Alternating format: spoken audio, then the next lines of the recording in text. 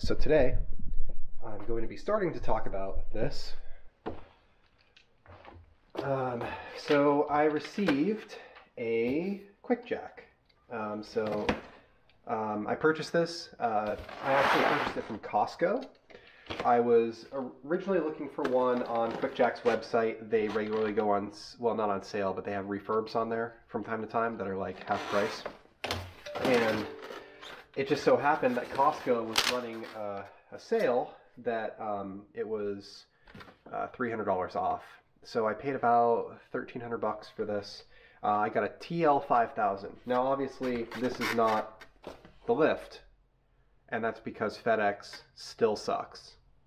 So even though I had 3 things that were ordered and shipped by the same place that all arrived at my local distribution facility at the same time this morning, I only received one of the packages today. So let's take a look at what we received in the package.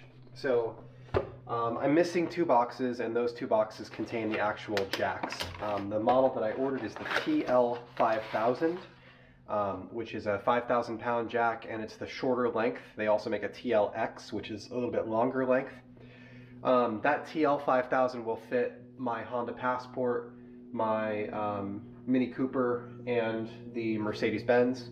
Inside the box, we have the pump with the controller attached to it. This is the 110 volt pump, so it's got the 110 volt outlets plugged into the wall. There is a thread sealant, and then there are some fittings. These are like female hydraulic fittings. There are 1, 2, 3, 4 of those, and then these are male hydraulic fittings, and there are 1, 2, 3, 4 of those. And then there are 2 right angle fittings. Also 4 3-inch blocks. And this I was unclear of. I wasn't sure what was going to be included in the box. So it looks like I got 4 3-inch blocks and 4 2-inch blocks. Now they do make 6-inch blocks that are designed for SUVs, so I'm going to get some of those as well. And they do also make wall hangers, so I'm going to get those as well. But this is what is included in the basic kit. All I ordered was the TL5000, not a, not a kit with anything. Oh, to start off,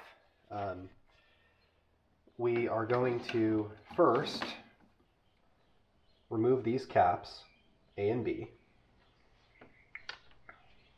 and we're going to install these in their place. So this has an O-ring on it, which means it does not require Teflon tape or any sort of thread sealant.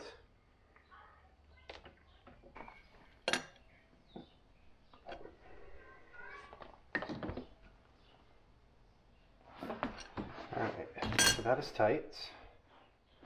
And next, we'll put this on here. Start with the bottom one first, because you're not going to be able to get the wrench on the bottom one with the top one in place.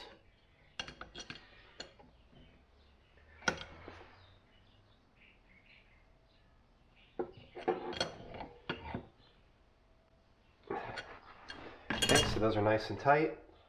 Put these caps back on. And these are just protective caps when they're not in use. But those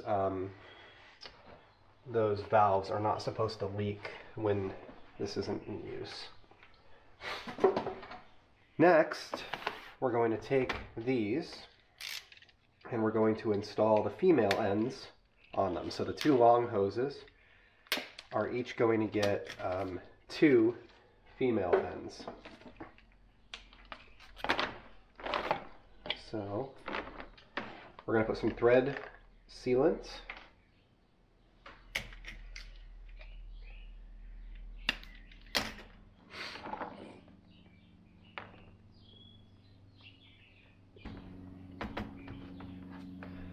So these hoses are going to get one of these female connectors on each end.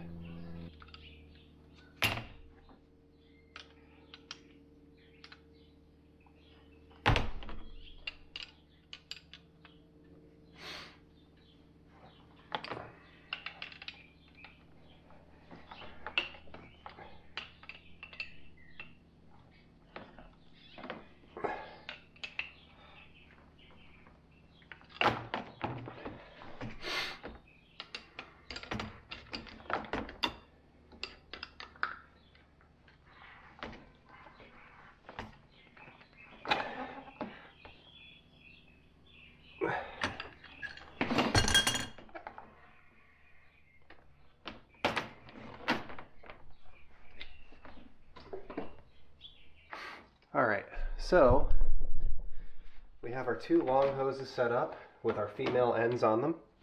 Thread locker installed. Now, the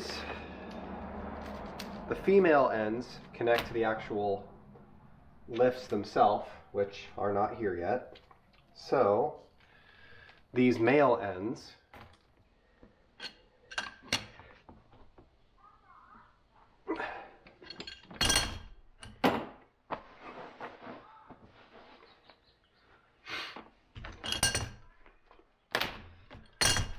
Alright, so we've prepped all of our lines. Alright, so we got the lifts. You can see that I've already unboxed this one. I'll do the other one on camera so you can see how they're packaged. So this is how FedEx delivered them to my house. Late, not damaged. So they come strapped, and then inside the box there's further strapping with wood.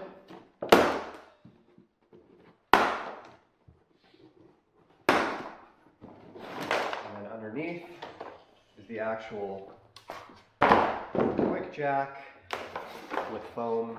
And here is our setup manual. So it appears as though the setup manual comes in box number 1, which is the right side. I expect it to be with the pump, which is surprising.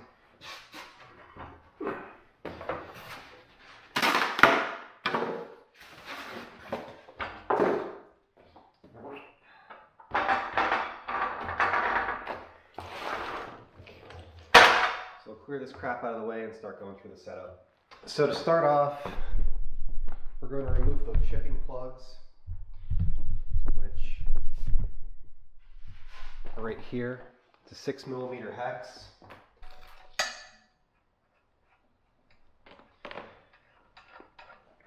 In its place, we're going to install one of these right angle fittings. So tighten that into place, and you want to end up with this fitting facing backwards and up at a slight angle like that.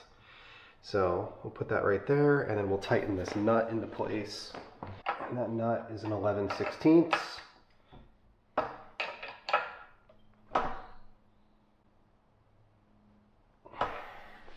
Do the same on the other side. So we're going to connect our lines. So we've got these two short lines that we put the male fittings on previously, and that's going to go through here, so keep an eye on the fitment there. So we're going to connect this like that, but we do want to put some thread sealant on this.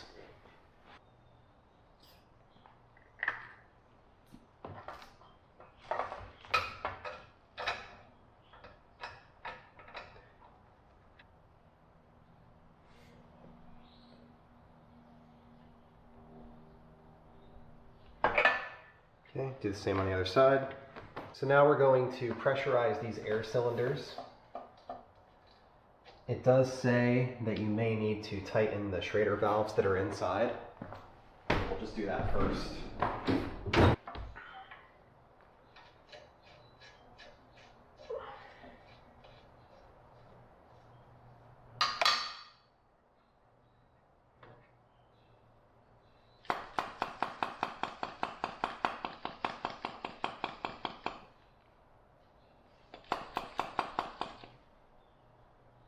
Okay, so there's my 50.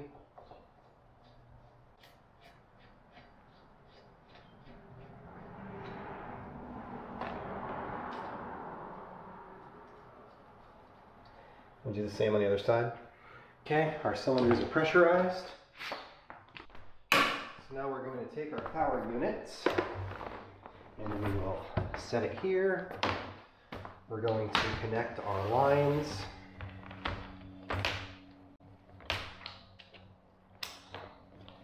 These are just quick connects, so they just kind of push together.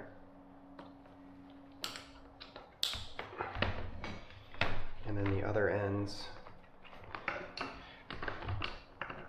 plug into the power unit, like so.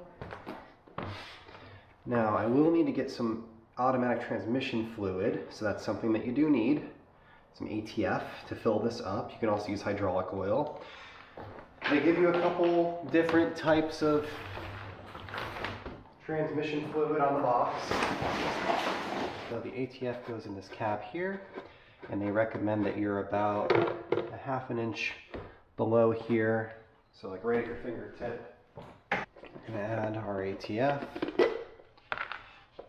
And they tell you what ATF to use in the instructions: Dextron, Mercron, several others. They also say multi-vehicle synthetic will work, which is what this is.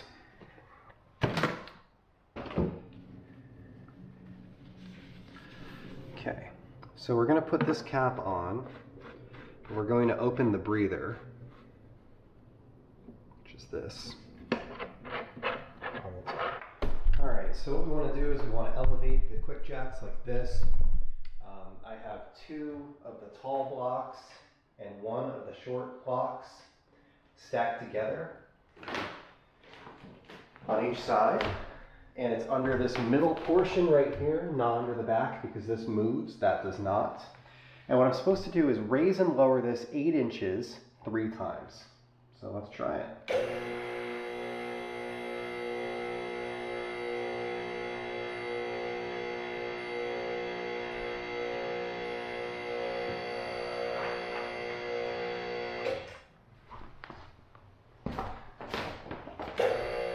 It says do not hit the first lock.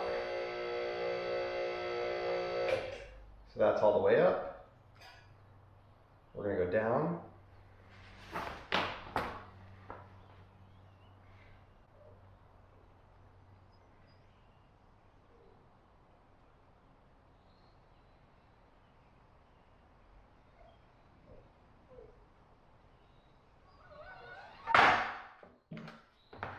Okay.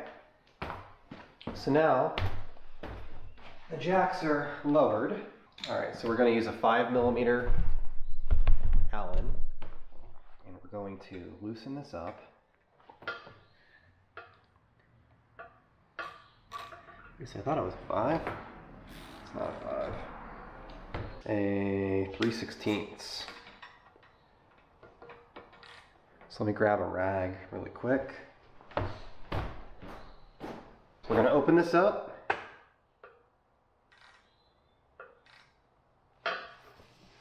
You'll hear air come out. And then hydraulic fluid. And we can tighten that up.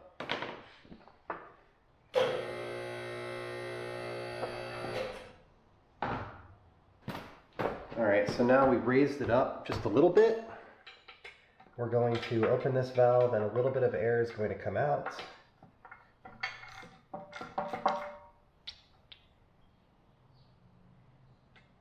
And then once there's only fluid, we're going to let that go. All right. So now we can let this down.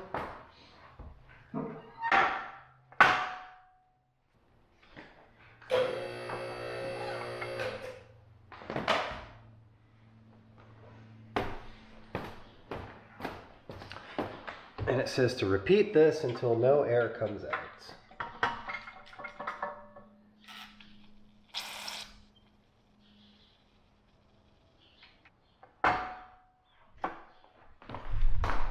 Alright, and then the last thing that I want to do is I want to check my fluid level in the reservoir. And it looks like I'm a little low. So I'm going to add with this in the lowest point until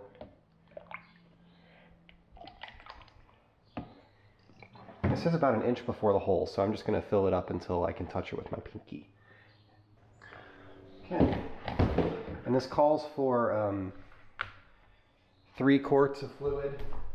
Looks like it uses just over 2, right around 2. So that's probably why they call for 3. So there we are.